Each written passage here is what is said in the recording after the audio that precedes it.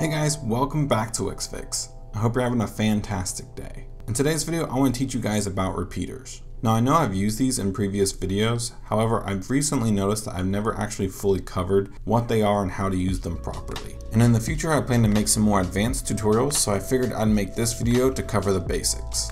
So let's first start by talking about what they are. If you go to Add, Listing Grid, you're going to notice these repeaters right here. Personally, my favorite one to use is this one right here because this one is typically in the same style that I typically use on my websites, so it's less editing and less work to get to where I want it to be. But basically, repeaters are elements that have items inside of it, and when you edit the design of one item, all of the rest of the items are affected as well. So if I select this text element and move it inside of this item, you're going to notice that the text element in the other items moves as well. And if I come up to the add button and I add, let's say, a basic shape to one of these items, you're going to notice that this basic shape gets added to the other items as well. And the same thing happens if you delete it. The cool thing about repeaters is if you have some content that's going to be a little bit repetitive and you don't want to design each and every single one of them, you can use a repeater to do all the heavy work and design work for you. So let's say you have a bunch of testimonials that you want to showcase on your website, but you don't want to create a bunch of strips or columns and stuff like that to display them. So what you can do is just create a repeater, design one of the items inside of it, and all of the rest of the items will follow. It is important to note that really the only thing that will change the repeaters is if you change the position or maybe the sizing of the elements inside of it. However, you can select like this text right here and you can edit this text to be whatever you want. And as you can see, it's not affecting the other items. And same thing goes for images. If we add an image element to one of the items in the repeater, then of course the image is going to showcase on all of the other items. However, we can change the image inside of one of the items to be different and it won't affect all of the other items. So it's really just adding and removing items and really just the sizing of those items that's going to affect the other items. But of course the content inside of it can be exchanged for other content. And let's say you have more testimonials that you want to show, or maybe you want to remove them. What you can do is come over to Manage Items, and then you can duplicate an item and edit it however you want. Or maybe if you don't want an item, you can just come over here and press Delete. But here's one of the cons. Let's say you have a testimonial that is longer than the rest of them, and you're going to notice it does this. One of the items is going to be super long and the other ones are going to be shorter. Now you can use this to your advantage if you want to create something similar to like Pinterest. However, for most people, they don't really want it to be inconsistent, so it is a little finicky, and you have to make sure, if you don't want this style, to make sure that all of your content is roughly the same size. But the major pro is you can link all of this content to your databases, which if you don't know what that is, it's basically content management. So if we add this to our site, and let's say we wanted to add team members to our website. Now I've already made a tutorial on this in the past, so I'm not going to really cover the design in too much detail. But let's say we added a content management database to our website for teams. And here I'm just using Wix's basic one, and it comes with 6 people. And this is going to be the team page that Wix sets up for us. Honestly, it's not bad, but what if we want to do something a little more custom? So I'm going to come over here to Site menu, and I'm just going to add a page. And let's say we just want to add a repeater to this page. And let's just use this basic team one right here. I'm going to go ahead and stretch this like that. And then what we can do is come over to Add. We can go to Content Manager and add a data set to our page. This element is going to be invisible as soon as you publish. However, it just helps us inside of the editor. So we're going to press Settings. We're going to choose our team database. And then what we're going to do is go ahead and select an element inside of our item. And we're going to say Connect to Data. And we're going to make sure it's set to the team data set that we have on our page. And we're going to connect the image to the photo. So now it's going to show the photo of our team members from the database.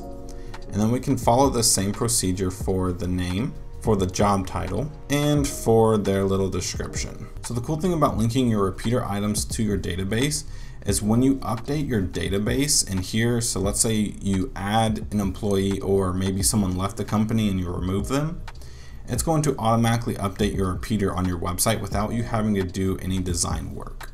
Another cool use that you can use repeaters for is for your shop or even blog post. So let's say we have a blog and we'll just add this to our site. When we add the blog service to our website, this is what we're gonna see. And this looks professional, however, it's very obvious that this was made on Wix. So if you wanted to, you could add a page. So if we come over to pages and just add a blank page, let's just add a repeater to this page. I'm gonna go ahead and press stretch to stretch it the full width of the screen.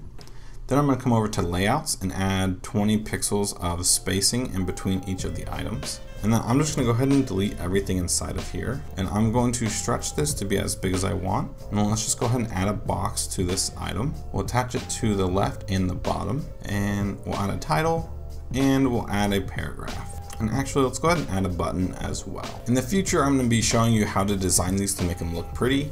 However, for now, I just kind of want to show you the basics and how to set them up. Now that we have the blog service on our website and we have this repeater set up, we can come over to add, we can go down to content manager and dataset. And basically now we're going to follow the same steps. So we're going to actually connect this one to our blog posts. And then for this background image, we're going to connect this one to the post dataset, and the image is going to connect to the cover image. And you're going to see it update right inside the editor. And then for this title, we're going to connect it to the title of the blog post. For this paragraph, we're going to connect it to the excerpt. And this button, we are going to connect it to the actual blog post, which will be post page URL. So now if we preview the site and we click on this button, it's going to automatically take us to our blog post. Also, something I want to note is if we look at this title, it's longer than the other two, so it kind of expands this one down a little bit. So this is a good example of if you want to do the Pinterest look, you can. If you don't, then you need to make sure that maybe the design of this text is set to a little bit smaller, something like that, so all of them are consistent. Or you can make sure that the title of the blog post is a little bit shorter to make sure it fits. And if I add a few more blog posts, you're going to notice that it's kind of creating that Pinterest style website, which I think really looks pretty cool for this example. Now, the last thing I want to do in this website is maybe do the same thing for a store. So if we add an online store to our website, this is what we're going to see. It looks professional, however, same thing with the blog. It looks very basic and it looks like it was made on Wix.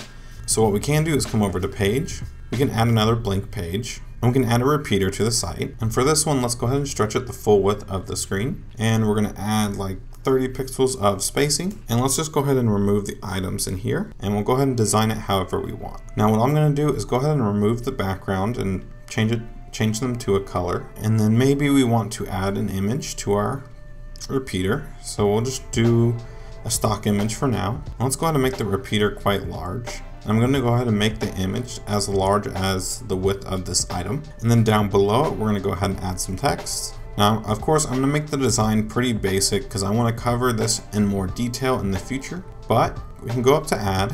We can go down to content manager and press dataset. Then we want to press settings on that dataset and make sure it's set to our products in our store. We're going to connect the image to the dataset for our products.